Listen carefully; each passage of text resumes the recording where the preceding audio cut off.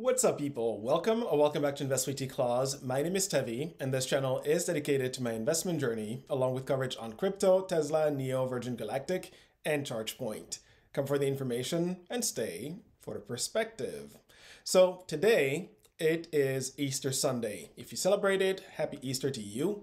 I do need to attend to a few things because it is Easter after all, so we'll skip the happenings at the macro level. Instead, the focus will be on Virgin Galactic and the fact that we have reached a new all-time low at $2.98. This comes on the back of a 22.41% decline this week alone.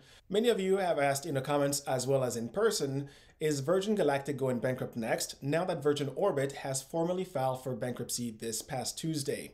And so in today's video, I'll give you my answer with some of my perspective, then I'll take a quick look at the technicals, and I'll close with where I stand on buying, selling, or holding, right? Those are the three options. As always, this isn't to be taken as financial advice. I am not a financial advisor. This is my personal approach to investing and a thought process behind it. I recommend watching all the way through so that you don't miss out on any pertinent information I'll be sharing. Drop this video an early like if you haven't already, and hit that subscribe button. Those are two easy ways to show your support to the channel and help it grow if you appreciate the content. All right, let's get into it. Okay, so jumping right into it, Virgin Orbit has now gone and done it.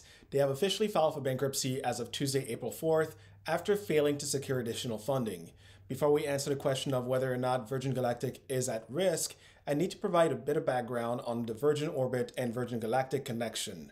Both companies fall under the Virgin Group as part of the Richard Branson empire. However, these are separate entities, and that's important to note. Virgin Orbit was spun off of Virgin Galactic in 2017, and similar to Virgin Galactic, Virgin Orbit went public via a SPAC merger in 2021, again making it its own separate company with a different balance sheet and a different management team. Think of it like this. Elon Musk founded both SpaceX and Tesla.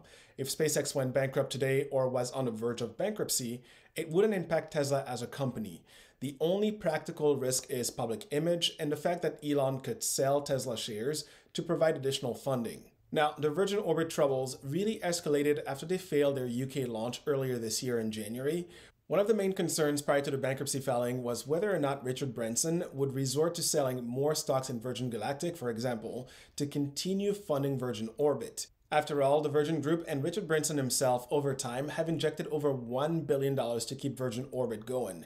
We now know that Branson has not sold any additional shares to try to save Virgin Orbit this go round. So Richard Branson did not sell any Virgin Galactic stock, but we crashed anyways. Why? The short answer is that there isn't much trust or belief left in Virgin Galactic to actually launch this quarter as planned. So any negative news in the broad market or surrounding Virgin Galactic specifically makes it that much easier to drag the stock down. To be clear, there is no indication that they are not on track. It's quite the opposite actually. During the last earnings call on February 28th, Virgin Galactic stated that commercial service remained on track for Q2 2023. Not only that, both VMS Eve and VSS Unity are once again together at Spaceport America. To top it off, Virgin Galactic on March 9th reported that their validation flight with VMS Eve are progressing along smoothly. Now, I realize that they have not provided any information since then, but this simply means that they are in full execution mode to ensure that they deliver. Hype will only return if execution leads the way, and the management team at Virgin Galactic fully understands that. And so the main thing to pay attention to for a non-profitable company like Virgin Galactic is how well are they executing against the plan they have laid out? And the answer to that is currently, based on the validation flight news, it's tracking the way it should. Also, you want to pay attention to the cash burn rate versus the cash on hand and what that looks like. Even if you assume that the Virgin Galactic cash burn rate hits the top end of the forward guidance they provided during the earning call, they can operate with zero cash injection through Q3 2024. But they really shouldn't have to, and they will start generating revenue in Q3 this year, so long as they follow the course and launch commercial flight. The bottom line for me is this. Virgin Orbit is a separate entity altogether, okay? And though I feel for all those people who have lost their job as a result of the bankruptcy, this does not impact Virgin Galactic's ability to continue operating and delivering on their vision and strategy, okay? So I realize that fear, uncertainty, and doubt have absolutely taken a hold here. And of course, the media isn't helping with headlines like this one. Now, that said, Looking at the charts, we did come into the week with the overall market trending lower, but the Virgin Orbit news is really what took us down hard. The stock entered the oversold zone on Tuesday when we hit $3.43. It ultimately crashed to its lowest point ever, right? This is a new all-time low for the Virgin stock at $2.98 before managing to close the trading week at $3.17. The thing is, despite that small bounce, we are still in the oversold zone with RSI at 25.97. Remember that an RSI of 30 and below is considered oversold. Personally, I think the selling was overdone, and shorting Virgin Galactic while the negative news piles on is currently the preferred strategy for most traders. Near term, we are due for a technical bounce to take us out of the oversold zone, but I don't expect any major move up until we have a formal date for commercial launch, or at the very least, news surrounding the rocket power test flight, which will be the last gating item prior to starting commercial operation. With that in mind, what am I doing? That's really the question, right? So Virgin Galactic, and I feel like I have to keep saying this, is an extremely high-risk investment. It is one that I am approaching personally with a long-term view. For a bit of context, according to Vantage Market Research, the space tourism market could grow at a compound annual growth rate of 36.4% between now and 2028. And really, you got to remember that Virgin Galactic is pioneering and trying to usher in an entirely new industry with space tourism. If they manage to pull this off, and I believe they will, the upside here is immense. I mean, we're talking massive, okay? Yes, Virgin Galactic is down significantly this past month with a loss of 41.77%, but that's because it had a nice run up thanks in part to the overall market performance and the fact that they remained on track. Taking a step back and looking at the year-to-date performance, and you'll realize that the stock is only down 9.48%, which isn't that bad so far this year. So what did I do this week? Well, I bought more shares of Virgin Galactic. It wasn't a crazy amount, but I did manage to add another 100 shares.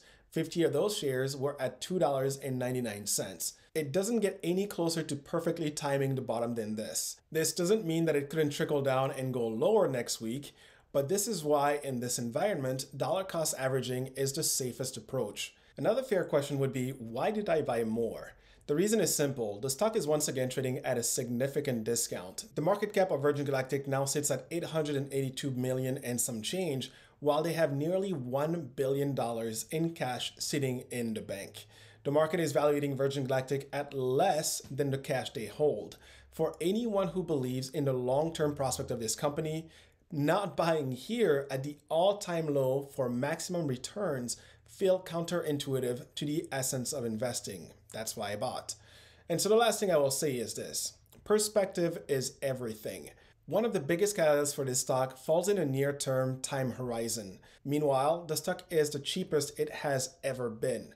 It's not unthinkable to see us return to $6 and achieve an easy 100% return on investment by the end of Q2 when commercial operation starts. No matter which way I look at this, I'm personally not investing for today, but rather for when I believe the market will be next year, when rate cuts go into effect, and more importantly, where I believe Virgin Galactic can be by the end of this decade when they pull this off. There will absolutely be opportunities to sell along the way to lock in profit. That time, however, isn't right now when we are virtually at the bottom. Accumulation is the name of the game at this point for me, and my buy points will continue to be strategic to make my dollars stretch even farther. But on that note, that is it for me today. I hope everyone, again, who celebrates it is enjoying their Easter Sunday. If you found value in my content, click that like button and share with others who you think could also benefit from it. For my newcomers, subscribe, it's free. And don't forget to ring the notification bell so that you too can stay in the know. I'll be back on Sunday for my weekly video. Till then, you can keep up with me here on Twitter for crypto and NFT related news. Thank you for watching. Stay humble, hustle hard, and I'll see you in the next one.